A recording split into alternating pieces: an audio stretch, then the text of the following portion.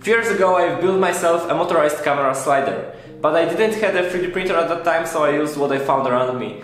But today I have a 3D printer and I just designed a new camera slider. I wanted to make a motorized camera slider, but because NEMA 17 motor, the motor that I wanted to use for it, is really big and the box for this motor ended up being really big too, I decided to just make a simple slider without the motor. Hopefully it will work just fine. It's very simple build, so let's get started. Here I have all of the parts that we need to build this camera slider. We need 20 by 20 aluminum profiles, 2 of them. We also need M5 screws 10mm long and M5 screws 20mm long. 4 wheels that work with the aluminum profiles. A ball head for a camera with a screw so that we can easily attach it. And 4 3D printed parts. I will start with camera carriage. This is the part that will go between the aluminum profiles, and this is where we will put the camera.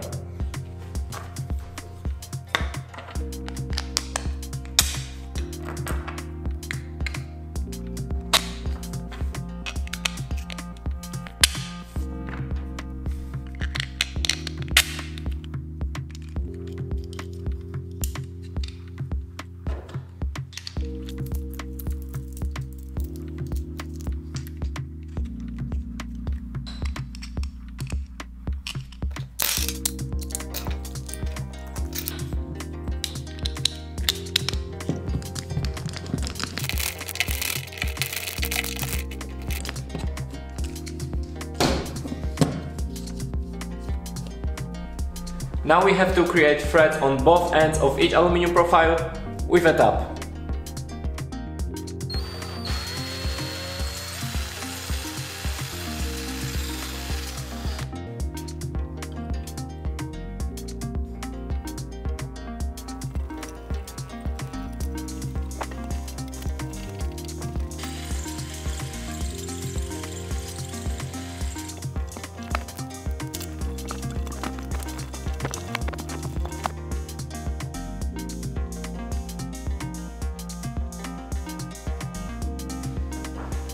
By a mistake I brought with me M5 screws instead of M6, so I can't finish this project right now.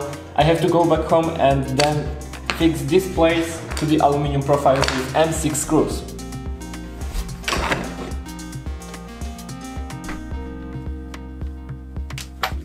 I'm back at home and I have my screws, so let's assemble this slider.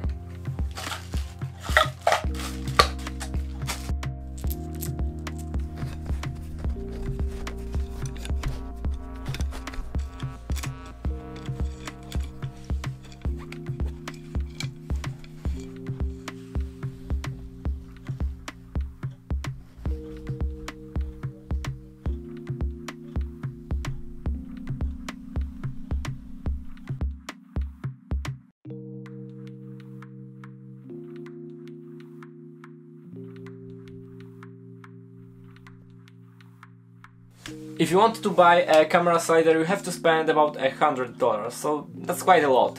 And for this thing I spent just $20, about $20. So it's really inexpensive solution and it works really well. There is not a lot of parts and it takes like 15 minutes to assemble all of that, and that's another cool thing.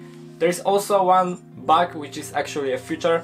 Those two plates at the ends are a little bit too small, and because of that you can lock this carriage at the ends. So while you travel, it's not going everywhere like this. So that's not a bug, it's a feature. If you want to make your own camera slider, check out the links in the description. Remember to subscribe to my channel to don't miss my future projects, and like the video if you like it. Thank you very much for watching, happy making, bye.